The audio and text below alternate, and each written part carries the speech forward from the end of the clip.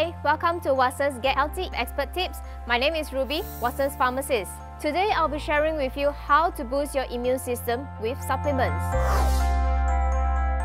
Besides good hygiene practice and other prevention methods, one of the best ways to prevent yourself from getting sick is to strengthen your immune system. A strong and healthy immune system can help to reduce the risk of virus and bacterial infection. And if you are already sick, boosting your immune system can help your body to fight against virus and bacterial attack, hence promoting the recovery process. Having a well-balanced diet with adequate amount of supplement is one of the best ways to boost your immune system.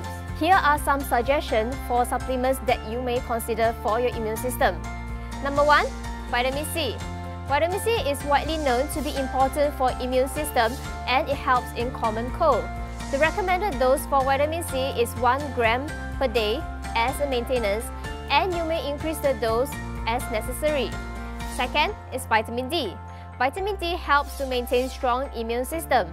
Our body naturally produces vitamin D when exposed to sunlight. However, many of us stay indoors most of the time and lack of sun exposure reduces the production of vitamin D, thus causing vitamin D deficiency. This problem can be overcome by taking vitamin D supplements. Next is zinc. Zinc is an important mineral for healthy immune function, and lack of zinc may increase the risk of infection. Zinc supplementation has been shown to be helpful in common cold infection and promoting recovery process. Last is probiotic. Probiotic is well known to maintain and balance our digestive and gut health.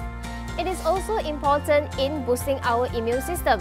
Probiotic helps to promote the production of natural antibodies in our body, thus help to protect and fight against infections. There are many options available in the market, so do speak to our health experts to find out which supplements best suits you with the right dosage. That's it for today. Thanks for watching. Bye!